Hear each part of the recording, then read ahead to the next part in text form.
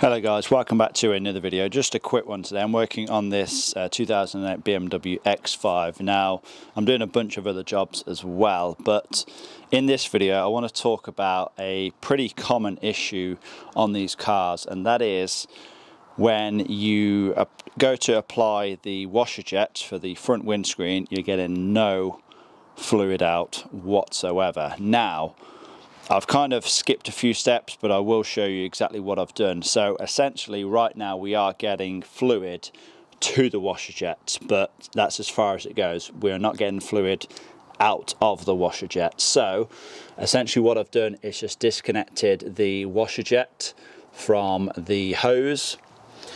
I've also done that one as well, gave it all a good blow through, and that is how I managed to unblock the filters in the washer fluid reservoir. So for those of you who don't know, the washer fluid reservoir is located behind this wheel arch liner here, and it is a massive pain to get to.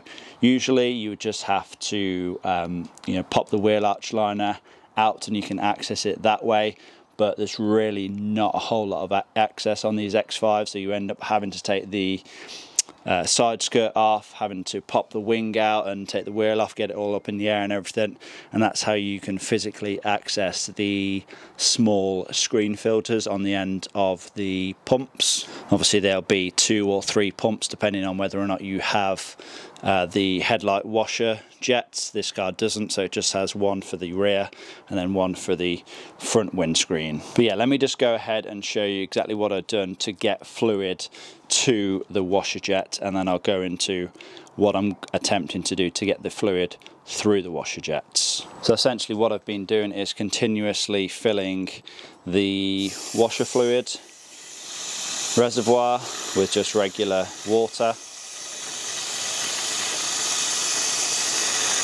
And once that's filled, I've then been getting some compressed air and just inserting it on the end of the washer fluid hose and then blowing through. And you'd be surprised actually how much force this creates. That's how it's all coming out of the reservoir neck itself.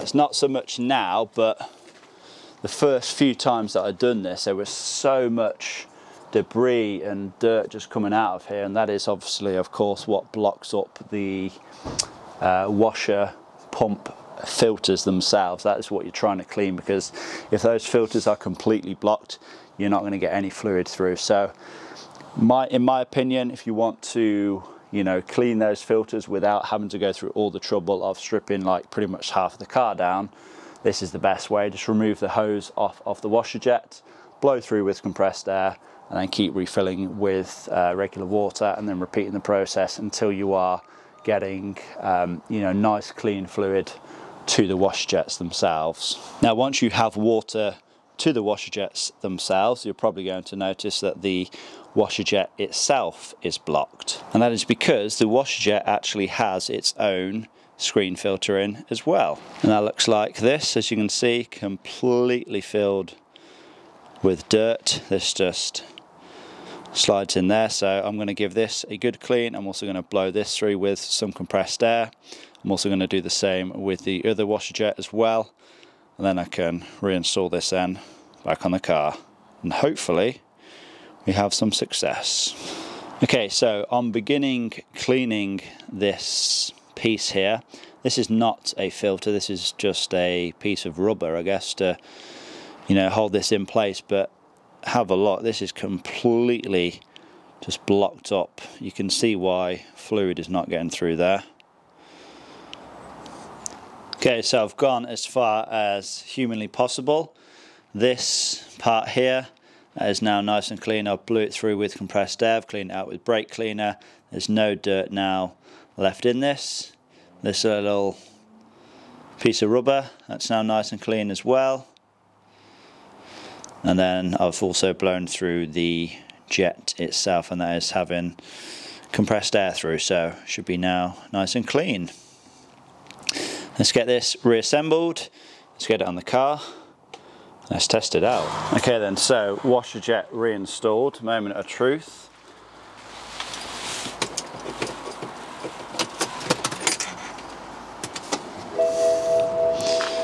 There it goes. Of course, before we had absolutely nothing.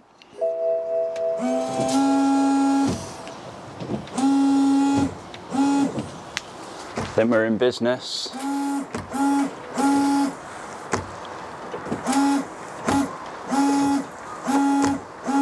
So that one is now fully working, and that's just going to be a case of doing the exact same to the other side.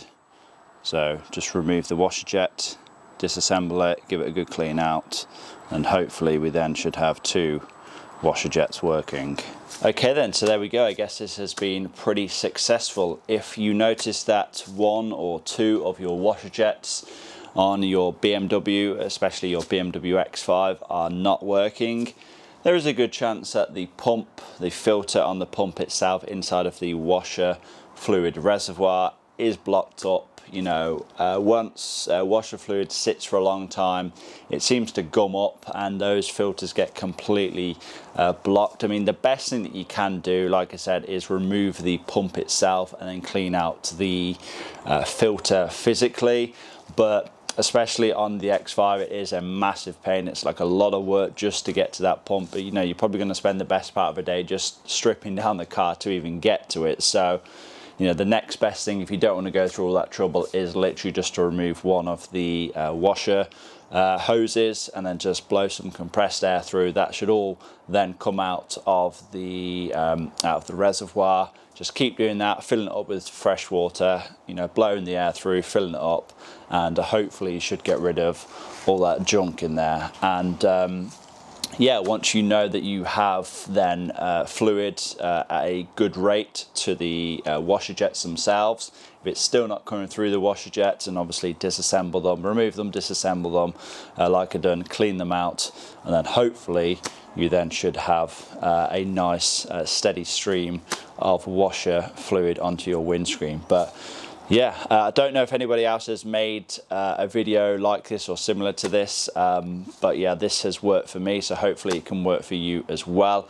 I want to thank all of you for watching. Please give this video a like, leave a comment down below, subscribe if you have not already done so. I'll see you all in the next one.